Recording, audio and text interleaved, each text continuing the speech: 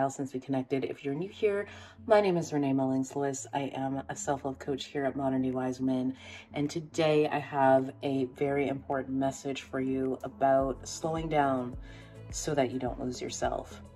Look, a lot of us have very full plates, very busy lives, all kinds of responsibilities. We're always moving from thing to thing and task to task, event to event, social weekend to social weekend. It sometimes feels like we don't have a single part of our life that isn't scheduled or planned.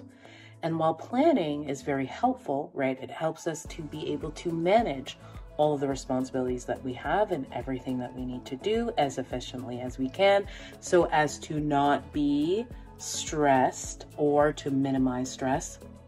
The thing about having things scheduled constantly, having something planned always being busy, always doing something, always going somewhere, is that it can have us really lose touch with ourselves.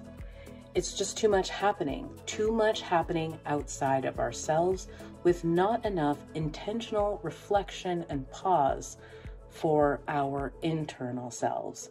And when we are disconnected from our internal selves, this is when and where we lose ourselves.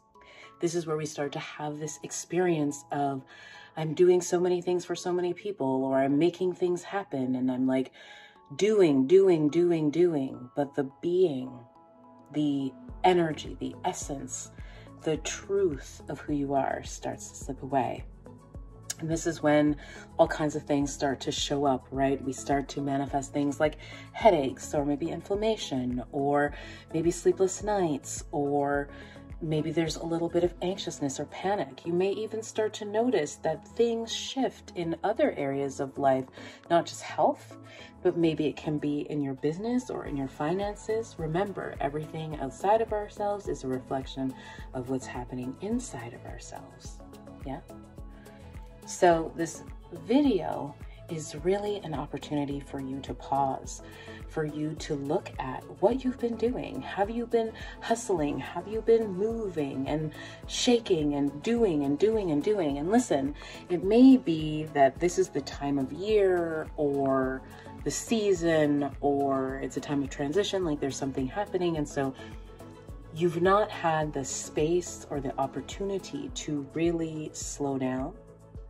And I'm letting you know that between now and sometime over the next few days or weeks, you got to look at this, because moving at that pace is not sustainable.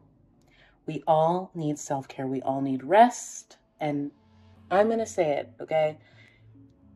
If you are someone that you want to live an abundant life, a fruitful life, a life that brings you pleasure, you cannot treat yourself like a workhorse or a mule.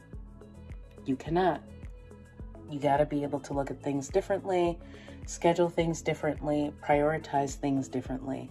You got to be able to figure out how to have yourself much higher up on the list, if not at the top. And yes, this includes when you have other people in your life that you love, because remember, your love for yourself is the foundation.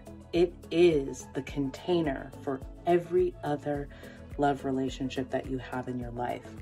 So if you want to show up for your kids, if you want to show up for your partner, if you want to be that leader for your team and business, you have got to, absolutely got to, make sure that you take care of your health and your well-being, that you take care of your sense of happiness, because only you are responsible for that. This is something that's so confusing for many people, because they think that they have to put everyone else first and then they come last.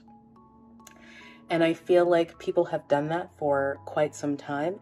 And it's part of the reason why we're having a lot of the problems that we're having now, is because people have never learned how to take care of themselves while taking care of others. That is a skill set, and that is part of what I'm here to teach you. Okay? there is enough room in life for us to take care of ourselves and be excellent parents, excellent leaders for our teams, to have the kind of impact that we want to have in the world. It is possible. But you have got to step out of these old mindsets and these old ways of thinking. Do not lose yourself in the rat race, in the haze. That is all for this message. Until we see each other in the next one, be well, my friends. Don't forget, we are in this together.